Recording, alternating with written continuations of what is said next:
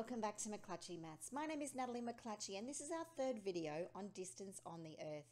In this particular video, I'm going to take you through how to change from decimal degrees into degrees, minutes and seconds and back again. I'm going to show you how to do this manually as well as on the calculator. This is aimed at students right across Australia in Queensland, Western Australia, Victoria and Tasmania, mainly in senior curriculums of mathematics. And the list is there, so if that's you, welcome to the channel. So firstly, let's talk about different ways that we can represent an angle. Firstly, you'd be very familiar with decimal degrees, such as 48.19 degrees. And this is how we represent different types of angles. And we've also been talking about angles when we look at Earth geometry, which is our angles of latitude and longitude. Now we can also express this as degrees, minutes and seconds, and that's presented using the degrees symbol for the 48, 20 with the single dash for minutes and a double dash for seconds. I'm going to talk to you a little bit more about why we do that in a moment and how to get there. And also we do radians. So radians is not something that's part of the syllabuses that were just previously listed on the screen. This is part of senior mathematics and university mathematics, and it's not going to be covered in this video. But you may still wish to stay tuned just to find out how to do those conversions and also how to do it on the calculator. Okay, so the first question you might be wondering is, why would I do it this way? Well, it goes back a long time in history. In fact, quite a few thousand years before Christ. The Babylonians were basing their coordinate system on degrees in a circle, so they clearly understood that the Earth was a sphere. In modern mathematics, we use something called base 10, and you'd be familiar with that with your decimals. So the word decimal comes from DEC, dec, meaning 10. So that's what our system is based on, and it comes based on that Aramaic numeral system. Now, the Babylonians used base 60, and we still have this reflected in our culture with the way that we tell time using minutes, where there's 60 minutes in 1 hour, and seconds with 60 seconds in 1 minute. So that's kind of remained a remnant from those old times, and that's why we have this minutes and seconds in our geometry, looking at angles. So enough of the history lesson, let's get on to some maths. Let's talk about how to convert from decimal degrees into degrees and minutes and vice versa again. So most of us, as I've mentioned before, would understand that an angle is based usually on a decimal number. So 48.19 degrees actually means 48 degrees as a whole number plus 19 hundredths of a degree. That's what that 0.19 means. Now, you might be thinking, well, duh, I've been doing decimals and whole numbers since grade 7.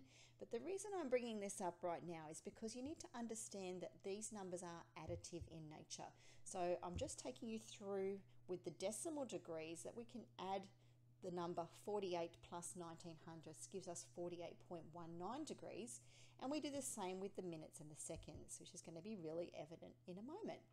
So if I have 48 degrees, 20 minutes and 5 seconds, what that means is 48 degrees plus 20 minutes, which is represented by the dash, plus 5 seconds represented by the double dash. Now, in order to do your conversions, you need to recognize this additive element. Now these 20 minutes actually represent 20 minutes in 1 hour. Now we know there's 60 minutes in an hour, so 20 divided by 60 can be simplified to 2 over 6 or 1 over 3, a third of an hour.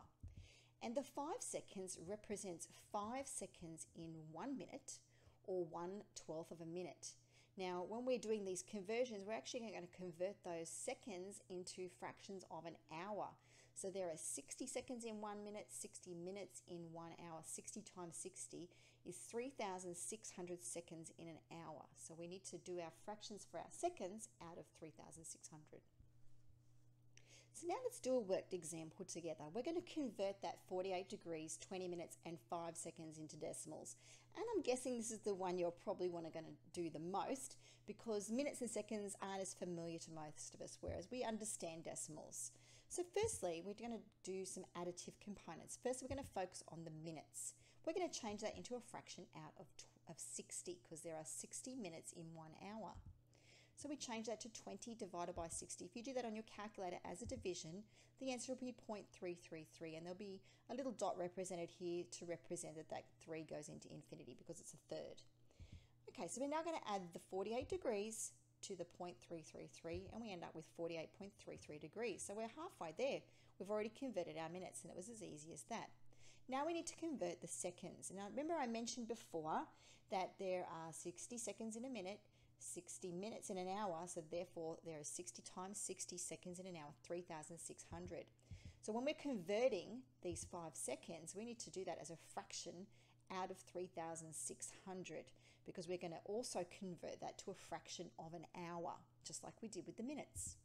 So now we're going to do that division on our calculator and we get 0.0013 and then the 8 is repeated into infinity. And finally we're going to add this number to the 48.33 degrees that we found in step 3. So now we've got 48.33 plus 0.00138 and so on, and we end up with 48.3347 degrees. Now you notice if I just rounded off to 2 decimal places there, the impact of the seconds is basically minimal. It gets completely rounded off, and that's why I've shown that answer with 4 decimal places. But typically 2 decimal places is fairly typical to present your degrees. Well, obviously when you've only got 5 seconds as a fraction of an hour, it's not much at all, and so it really doesn't even register. So that's how we convert in that direction. Let's convert back in the other direction, back to degrees to minutes and seconds. So firstly, I'm going to ignore the whole number 12. That's our 12 degrees. We're going to focus on the decimal. 0.84 of 60 minutes gives me, when I multiply that, remember of means multiply, that 0.84 means 50.4 minutes. Okay, so I've converted the decimal part, everything after that decimal place, into minutes. So I can add now just the minutes part to the whole number. I've got 12 degrees and 50.4 minutes. Now, I'm not quite there yet because I don't want any decimal places when I'm presenting in minutes and seconds. I've really got to convert this 0.4 part now. So what I'm going to do is work out what that fraction is of 60 seconds. 0.4 multiplied by 60 gives me 24 seconds. So I'm going to add the 24 seconds to the degrees and the minutes, and I end up with 12 degrees, 50 minutes, 24 seconds.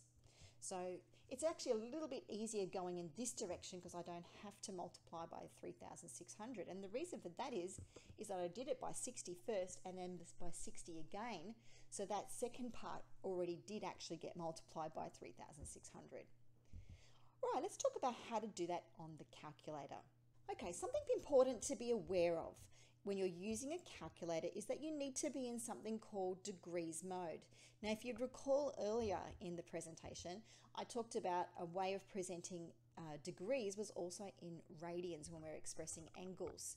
So if we're going to be doing it in degrees, and that's what we're doing in this unit here, you need to have a little D on your screen. If your screen has a little R that has somehow appeared there by accident, that means you're in radians mode. Now the calculations will look very similar, but when you get your answer, they're going to be wrong if it's in radians mode and you're looking for degrees. So it's very important you check that, especially if you're doing something like math methods, where you are moving between degrees and radians depending on what the topic is. Or if you're a teacher like myself, sometimes you might teach a subject using radians, for example, with methods in one class and then move to another class and then be presenting in degrees and then realize that you haven't changed your calculator over and you're giving your students all the wrong answer. Has happened to me before. So the way to fix that is to press your shift button and press mode. And then it's a very quick fix. 3 for degrees, 4 for radians if you're in methods. So it's always a good idea just to check that D is on your calculator before you get started. Okay, let's do our first example that we did earlier, where we changed from the minutes and seconds to decimals. Let's do that directly on the calculator. Now, after I teach you this, you're going to wonder, why on earth would I do it manually when the calculator does it so quickly? It is a bit of a godsend, but it's important that you know both ways in case, for example, you got a multiple choice question where the process was written out and you had to choose the right process. So it's a good idea to understand what's actually going on. So firstly, let's type in 48, and then we press this little button here, the degrees button. Now you'll notice I'm working on a Casio calculator here. If you're working on a Texas Instruments or a Sharp calculator, you're going to need to find a tutorial for that. But hopefully the rest of the tutorial with the manual components has been useful for you. So we're going to also plug in the 20. And notice that the degree symbol isn't changing to a minute symbol or a second symbol. Don't worry about that too much. I'll show you how to do that in a moment. So now I've used this button. I've pressed it 3 times after each number, every time I wanted to indicate the change. Now if I press the equals button, voila, notice it changes for me to 48 degrees, 20 minutes and 5 seconds. It's done that automatically for me. but I'm not quite there because I wanted to change to decimals. So to do that, I'm going to press this button one more time, and yay, it's done it for me, 48.3347 degrees. Okay, so that was pretty easy going in that direction, but what about back the other way? I want to go back to minutes and seconds. So I'm going to do 12.84 this time.